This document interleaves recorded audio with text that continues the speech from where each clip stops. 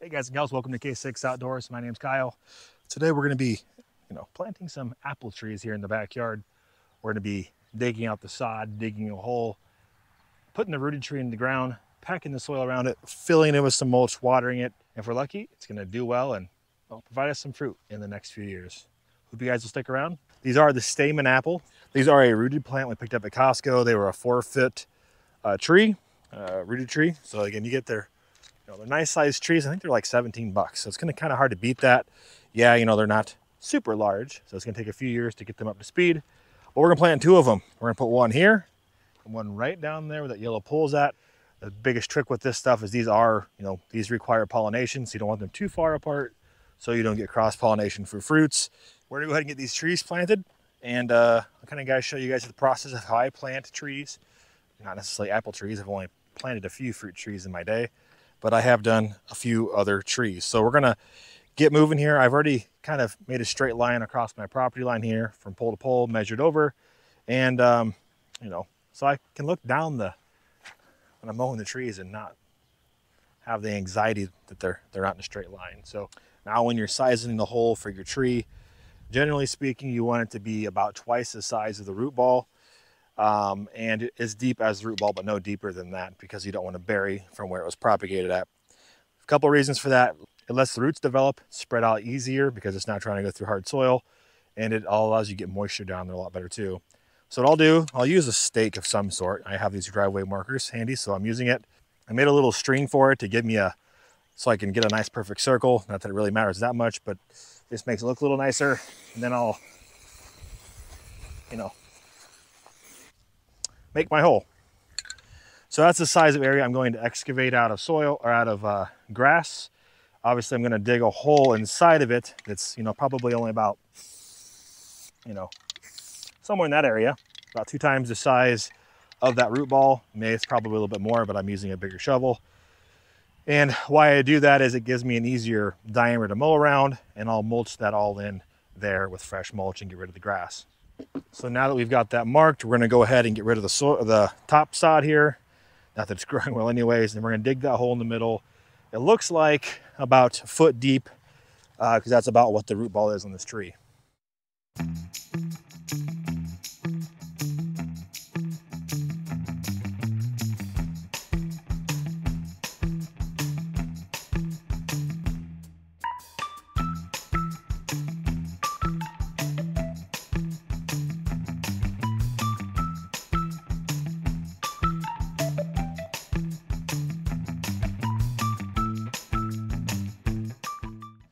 All right, because I'm super specific on how this should be, I want to make this sure it's in the center.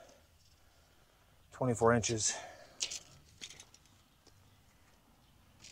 is the center of our circle. It is a 48-inch diameter. I'm just gonna make sure it doesn't gotta be perfect. I visually like it, okay? I do like to bring this out here because the level is kind of handy to have for many reasons, but I like it because it gives you an idea of where ground level is at, because you want that graft to be above ground level. So right now, we're about 9.5 inches up from the bottom of the hole. Let's go ahead and bring this tree over here, get rid of the plastic on it. Go ahead and open up the bag. What you'll see is this root ball is about 10 inches. So it's going to bring me up right about to a ground level. Go ahead and open this bag up. Take off the bag. All right. Now you want this graft section right here to be above ground. And again, that's why I mentioned this earlier. You want this to be there. So that's why the level is kind of handy, because it gives you bearings to where you're going to be at, in regards to your finished level here. So that looks good. We know that's the center of our hole. We're above this section here. We're going to go ahead and fill this dirt back in around it. And you're going to tamp it, not really hard, but you want to keep the tree stable. Again, the reason why you want this to be dug bigger, you want the roots to have plenty of space to grow. You don't want them to have to struggle to spread out, grasp themselves, you know, and grow. So again, just kind of breaking the soil up as we set it down in there. Just kind of tamp it with your hand. You don't want to, you know, pack it, but you want it to be packed enough to where the tree can stand on its own and develop a root system.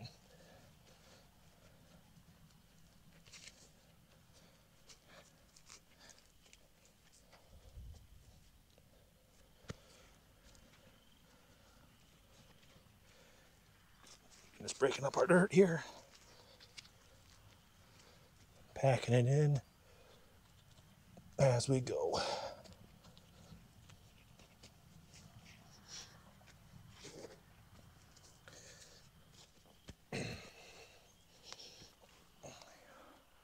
See how it's nice and sturdy there? That's exactly what you want. We'll go ahead and take that out of there, just because we know where center is at now.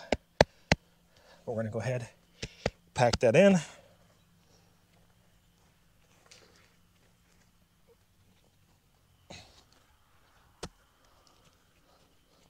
Around it, making sure you leave that graft above the ground level. When we bring mulch into this, we'll, you know, keep it back from the base of the tree.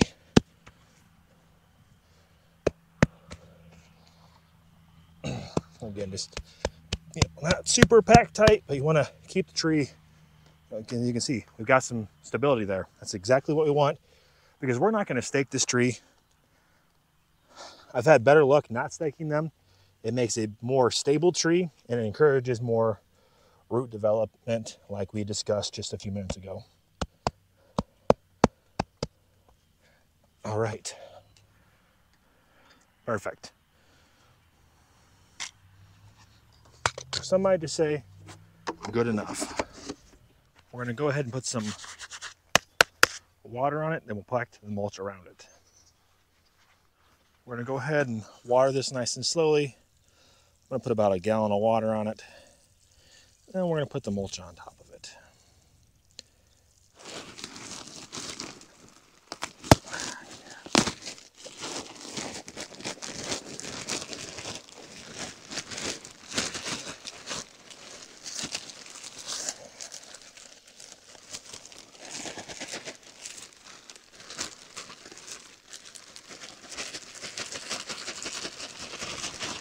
Get some recycled trees around it to help hold the moisture in, protect the roots in the extreme cold,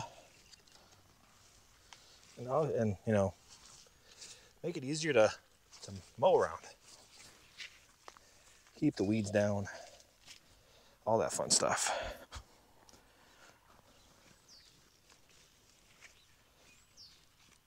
Again, we're going to make sure we keep it back from that bottom of the tree. And the very last thing I like to use are these tree guards. These protect the barks against damage from mowers, trimmers, rabbits, antler rubs, deers, sun scalding, 85,000 things. They're really not that expensive, and it's added security. It does too. It does all that stuff I just told you about, but it also keeps the bark on the mulch back away from the tree a little bit. When you're doing this, you want to be careful not to damage the tree. Again, they are a little sensitive to losing their bark.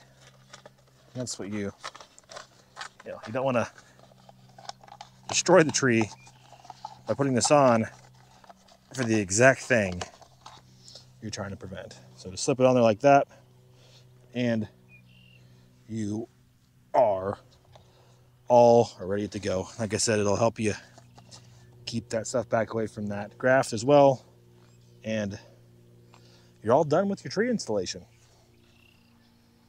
Looks good. Let me know what you guys think of this. This is my personal favorite way of planting trees. I've had good success with this. I don't have to worry about weeds trimming around the tree, anything damaging the tree. The moisture stays in the ground longer with the mulch, protects it, adds nutrients, and overall just looks better. Again, I don't stake mine. I found that this helps the roots develop better, and by tamping that ground as you go, it It helps give stability to the tree and give it a place to develop roots. Thanks for stopping in. My name's Kyle, and I'll catch you guys on the next yard project. I gotta get this one finished up first. Take care. We'll see you guys later.